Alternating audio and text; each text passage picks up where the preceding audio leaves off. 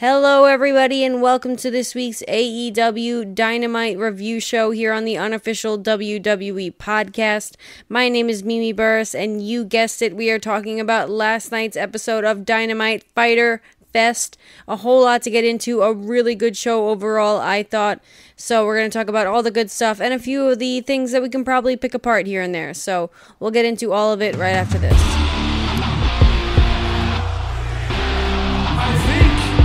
A little sweet on Christian Cage, if you know what I mean. The AEW Women's Champion, Thunder Rosa. Nobody is on my level. The TBS Champion. Nobody better in the world than Cisco Khan. I want you to fire me, you.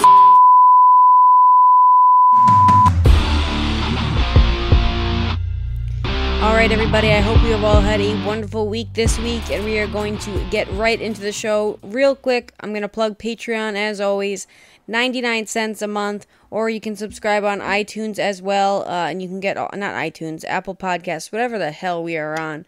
You can subscribe there as well and get all of these shows completely ad-free, so what are you waiting for? Join the family. A whole bunch of benefits and stuff that come along with that, so jump right in. And let's jump right into the AEW Dynamite Fyter Fest show last night. That I thought, like I said, was a really good show overall. We're going to kick it off real quick right away with the TNT Championship match, which was Wardlow versus Orange Cassidy. And at first sight, I was surprised that they booked this match. I didn't know why they were doing this. I thought Orange Cassidy is so over, Wardlow is so over right now, and AEW has a habit of not booking good matches. That's not what I mean at all, but AEW has AEW has a way of booking matches that basically usually we know who's going to be the winner and putting one star over somebody who's a lesser star, and which isn't a bad format, and it works, and that's why AEW always goes to it. But we rarely see matches like this with two guys that are so over, and not that the result was in doubt at all, but they definitely got a bunch of great near falls. So yeah, I mean, this was really awesome. Basically, the story of this match, Orange Cassidy, he said it in the promo before during the entrance, they were gonna cheat. And they tried to cheat for sure, but Wardlow came off as a super smart babyface here. With the tennis racket or whatever it was, a bat, something, that Trent tried to bring into the ring, and then there was a chainsaw from Chuck. I said that so casually. There was a freaking chainsaw. And they both got kicked out, although they were allowed to be there because they got their official managerial license, and I really did like that little touch there. So their outfits are freaking ridiculous, and Hangman Page was wearing something kind of similar. So yeah, that was something else as well. But anyways, without going into that and sticking on this match, so Wardlow, the smart babyface, didn't fall for that. Didn't fall for a lot of the chicanery and the bells and whistles of the Orange Cassidy act, at first at least. Didn't fall for Danhausen on the outside. All really good stuff to put over Wardlow. It's just a smart babyface. And Orange Cassidy did his whole thing in the beginning of the match. Hands in the pockets. Wardlow ripping the pockets. I popped for that. Wardlow ripping the pockets right out of Orange Cassidy's pants. And this was after we had all the chicanery and I keep using that word, all the chicanery and all the bells and whistles and all of the other, fun stuff of this match. Overall, this was actually a really well-wrestled match. Orange Cassidy wrestling as the underdog and the little man against the big man, obviously, but the big man not coming off like a heel, Wardlow. But I really liked, on the outside, Wardlow was about to get slammed into the post. No, but he just reversed that because he's much bigger than Orange Cassidy. And Orange Cassidy going through all these moves, there was a really good reversal of, I think it was a Hurricanrana. Wardlow cartwheeled out of it. I'm trying not to swear because I'm not trying to make more work for myself on this podcast, but he cartwheeled the F out of it. was unbelievable. This man is so good at sprinkling little things that he can do in the ring, like the senton. Now we get the cartwheel out of a hurricanrana, little athletic, beautiful things that he can do. And I know there is so much more in the locker. Even if he doesn't have more in the locker, he's convinced me that he does. So I'm excited and more excited to watch every Wardlow match coming up. But this was different from most Wardlow matches, that's for sure. I mean, obviously, it was wrestled as a competitive match, and Orange Cassidy really did get a bunch of close near falls. He kicked out of the F10, the first person in AEW to kick out of the F10. So, but Wardlow ended up getting a powerbomb, only one powerbomb, but you knew once it happened, the match was going to be over, and got the victory. And yeah, this was such a fun way to kick off the show. It was his first real challenge, I thought. And he proved that he could wrestle a real match outside of just his regular squashes. Not that... I really think that the match against Scorpio Sky was more of a glorified squash match with, again, more bells and whistles. But this was a really fun match that also provided a really good wrestling match as it's in itself. On top of that, on top of just being a good time. And Wardlow showed that he can hang. He can hang in a match that isn't just a squash match. So it wasn't super long, but it wasn't definitely long form in comparison to Wardlow's other matches. And I don't think Orange Cassidy lost anything from this. In fact, I actually think he won in a loss. And he had a victory in a loss where he got over even more because of this match. And there was a show of respect after the match as well, which was really nice. So 2 awesome performances from both men. And a strong match overall, and I have nothing to complain about. Real quick, guys, before we get into the Chris Jericho promo, I want to quickly talk about Excalibur during this entire show, and just in general. Excalibur, just unbelievable commentary. The man knows every single move that has ever been done ever before in every lifetime ever. Like, there were some moves, like, during the Serena Deeb match and the Serena Deeb and Anna Jay match that I didn't know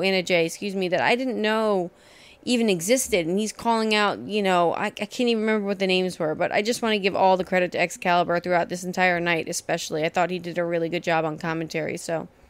All right, Chris Jericho comes out, talks about how everybody who's ever been friends with Eddie Kingston basically ends up being a loser, gets their head shaved, gets their hand broken, all that stuff. Talked about how Eddie Kingston is not a liar, and he's not a liar either. Eddie Kingston is a loser, though. And then we got a quick backstage response from Eddie Kingston, just doing an incredible promo, as Eddie Kingston always does, with Ruby Soho and Ortiz in the background as well, with the shaved head and the broken hand. And basically just more blood talk, more blood talk. And I'm excited for this match next week. I thought the promo was good. It wasn't Chris Jericho's best promo ever. I definitely think I've seen better to put over other matches better, especially during that Inner Circle Pinnacle feud. I've seen better from Chris Jericho, but this wasn't bad by any means. It just wasn't. It wasn't A plus 10 out of 10 for me. Though Eddie Kingston's promo, I thought was, Eddie Kingston always shoots a 9 out of 10, 10 out of 10 on his promos. So I thought Eddie Kingston's 2-minute response was so much better than Chris Jericho's entire promo. And then we got the match for the interim World Heavyweight Championship Eliminator match, or I forget what they call it exactly. Jon Moxley versus Konosuke. I always mess up this name. Konosuke Takeshita. I know I get the last name right. I'm not so sure about the first name. But I want to put respect on his name, really, because this guy has been showing up and showing out, especially on Rampage against Eddie Kingston. Big ranting and raving about that match. People all over. I still actually have to watch that match. I have not watched Rampage from last week. I just haven't had the time yet. But I heard all good things about that match. And then there was the match against Hangman Page that stuck out to me. It was a really good match. And this was no different. Different for sure, in a way where the match was definitely wrestled a lot different. But just another great match and another great showing from Takeshita.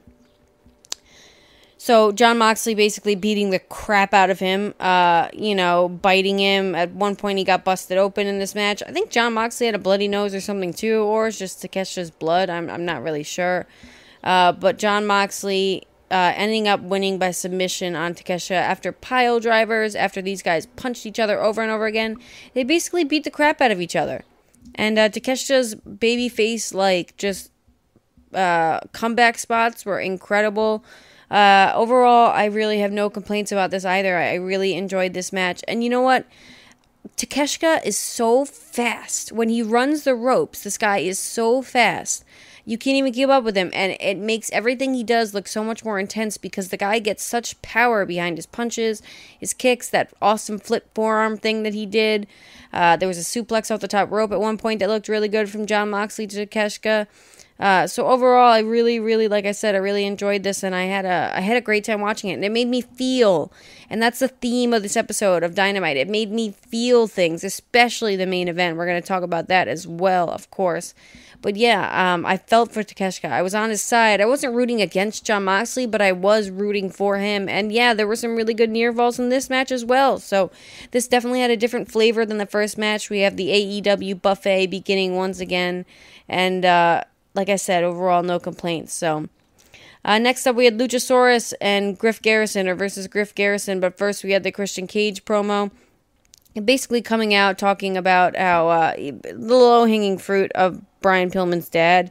He didn't go in. I was expecting something more along the lines of Metheny, but he didn't, I guess, sink to MJF's level on that line at least. But he definitely did come out.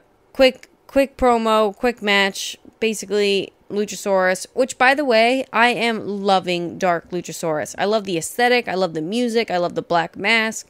I love the whole thing.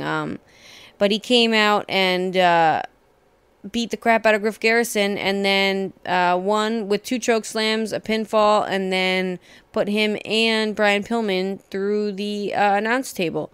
It looked like it hurt like absolute hell because the first choke slam didn't break the table, and the second time breaking the table and with a little more force behind it. So yeah, I'm really loving this Christian Cage character with the turtlenecks. I'm loving the Dark Luchasaurus. I think he's got such an aura around him and a great aesthetic, and I think that I really think that they could push him beyond this. Like, I really love this pairing. I wasn't sure if it was going to work at first. Here we are. I want to see Luchasaurus go up against maybe Wardlow for the TNT title. I think that would be a great match.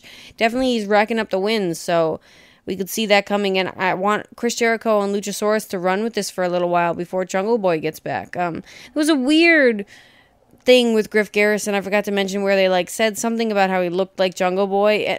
I didn't get that at first, but I guess I get it now. I see it, obviously, right? I see the hair, the curly hair, and the similar body types and all of that. But I assume Griff Garrison is a little bit taller and bigger than Jungle Boy, but still got the crap beat out of him. So, all right, speaking of beating the crap out of people, Claudio Castagnoli versus Jake Hager. Yes, these guys laid it in, and I think this match, maybe I could have cut off 2 minutes of it, but it was pretty perfect timing as well, and the crowd was really up for it. Blackpool Combat Club, William Regal, coming out with Claudio, and Jericho Appreciation Society not coming out with Jake Hager, but coming out later on in the match to help try to make the distraction. My favorite part about this match was, yes, the uppercuts, because they look awesome every single time. I can't even deny it. But my real favorite part of this match was that they teased you that they were going to do the WWE finish, where someone hops on the rope, the person gets distracted some way, somehow, and gets out of the submission move that they're in for some reason, rather than just continuing. It's not like if they get hit in the face, they're going to win by disqualification, so I don't know why they get up and move. But gets up, moves, Claudio goes to go punch, I think it was Angelo Parker, except when we get a great near fall from Jake Hager hitting something like a side effect or something of that nature, a rock bottom. But yes, we get a great near fall, and then Claudio ends up getting the win anyways, despite the distractions, despite the JAS trying to interfere. It was really a good play on a good trope, and I thought they did with such a WWE match, right? We got Jake Hager, We the People, and Claudio Castagnoli, Cesaro, and Jack Swagger, and they played with this really awesome trope that, the distraction finish, and essentially didn't go that way. Claudio got the win, and I really like that. I talked about his uppercuts. I think Jake Hager looks phenomenal, in phenomenal shape, and I'm really interested to see What's next for the JAS after this whole Eddie Kingston thing. I'm excited to see what's next for Blackpool Combat Club as well and Claudio Castagnoli. I assume we're going to get the feud with Eddie Kingston maybe at some point, or maybe they're saving that for later down the line. I'm not sure exactly.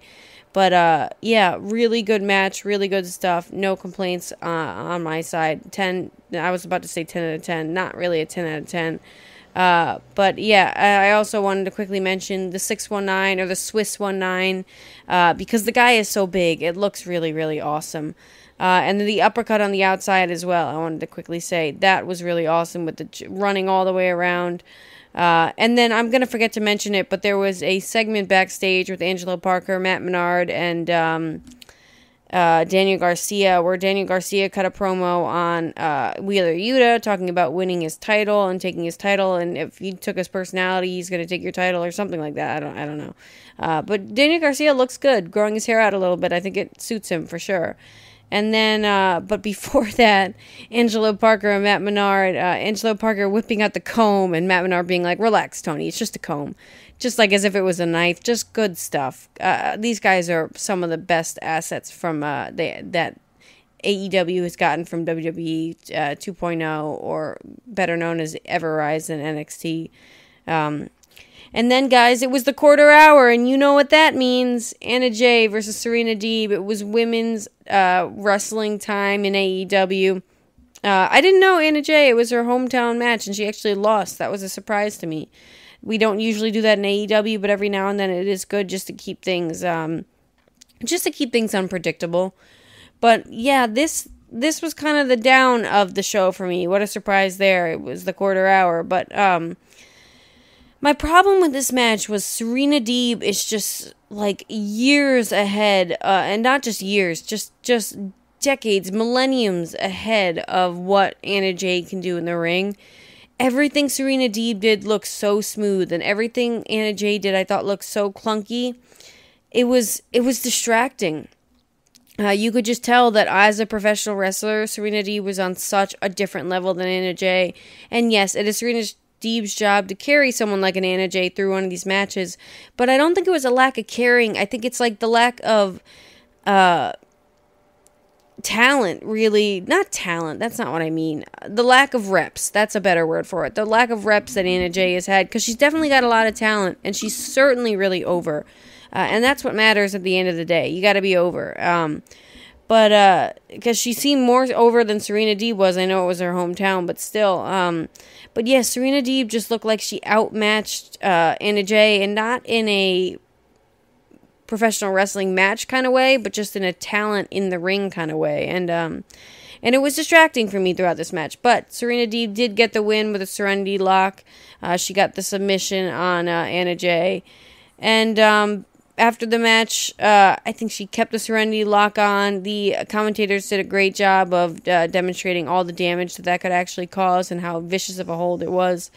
And Martinez comes out, makes a save because they've got their match at Death Before Dishonor. And you know what? I hope Serena Deeb wins the title. As much as I love Mercedes Martinez, put a title around Serena Deeb's waist, even if it is a Ring of Honor title. But yeah, some of the transitions that Serena Deeb did in this match looked so smooth, it was unfair. Some of the submissions she pulled out of, like, from where? There was this one where she was, like, sitting on Anna Jay's, the back of her neck and pulling her hands. Like, Serena Deeb, I am a Deeb fanatic, you guys. Serena Deeb is so good in the ring and is so talented and really makes technical professional wrestling. You know what? Give me Serena Deeb versus Zack Sabre Jr., please. I would pay money to watch that match. And then, guys, moving on to the main event, which was the Triple or Nothing AEW World Tag Team Championship match. And what do you know? A match with Swerve in Our Glory, Ricky Starks and Powerhouse Hobbs, and the Young Bucks was absolutely mind-blowing, out of this world, amazing. 5 stars for me, guys. I don't do the star ratings, but 5 stars for me. 10 out of 10. Non-stop action right off the rip. Really a lot of emphasis between Strickland and Lee on the possible teases of the breakup, and instead we got the no pun intended, except pun very much intended, we got the swerve in Our Glory, because we did not end up breaking up the tag team. We actually ended up giving them the win. But yeah, if I tried to lay out all these things that these guys did in this match. I wouldn't even be able to get all the highlights. There was a backflip off Keith Lee, Fight Forever chants. There was a bullfrog splash, as Jim Ross said, from Powerhouse Hobbs onto Keith Lee. The beginning of the match between the Bucks and Swerve Strickland and Keith Lee, where Nick Jackson and Swerve Strickland were doing flippy dippy, this, that, backflip, kick-ups, jumping out of the ring, jumping back in the ring, arm drags, the stuff on the top rope with Nick Jackson and Ricky Starks was really amazing. And then Keith Lee doing a senton over the top rope, and then obviously Swerve Strickland hitting his finisher on Ricky Starks and getting the pinfall, defeating the Young Bucks and Starks and Hobbs to win the titles. Yeah, what a mouthful, what a match. Something I'm definitely going to go back and watch again, because the feel-good moment, it's the way AEW builds these throughout the match. Like, because if I went into this, Swerve in Our Glory was the last people I thought were going to win this. Maybe Starks and Hobbs, maybe, but I really thought the Young Bucks were going to retain. I thought we had a match with FTR at All Out possibly happening. Maybe we're going to have that match anyways, but I thought we'd have a main event match between not main event, but the co-main event match between FTR and the Young Bucks, though it might deserve the main event slot. However, apparently that's not the direction we're going in, because we had Swerve in Our Glory taking the victory here, and a nice Swerve. I can't with the pun. A nice Swerve, though, really, because every now and then AEW can do this, where and any wrestling promotion, where you really don't know who's going to win. You really go into the match thinking you know who's going to win, and then you're so totally wrong. And throughout the entire match, too, they got me on so many near falls. There was a great spear by Ricky Starks that got me on a near fall on Swerve Strickland. So many awesome near falls. There was the Meltzer driver, or whatever the heck it was, and another near fall, and the kick out from the title belt shot. And then the weird little tease, too, between Strickland and Lee and all that stuff. Just so many teases back and forths here, there, and everywhere. Really, really an amazing main event, an amazing show overall. I really enjoyed it, you guys, and I hope you enjoyed it as much as I did. And I hope you enjoyed this AEW Dynamite review show. I know we've been doing a little quick forms lately, but I like this. I like kind of speeding through stuff. Let me know on the Twitter at Mimi Burris if you'd rather me do a weekend review, or you want me to keep doing a Dynamite review. Maybe we can finally one day get Zach to do Zach Smith, our NXT host, to do the AEW Rampage review. Who knows? But that's all from me, guys. With all that being said, I hope you all have a wonderful rest of your week, and I will talk to you next time. Thanks for listening to the WWE Podcast. Don't forget to subscribe on your favorite podcast app so you don't miss a show, or head to WWEpodcast.com. And for all of these shows ad-free, head over to patreon.com/WWE Podcast. Until then, we'll see you next time.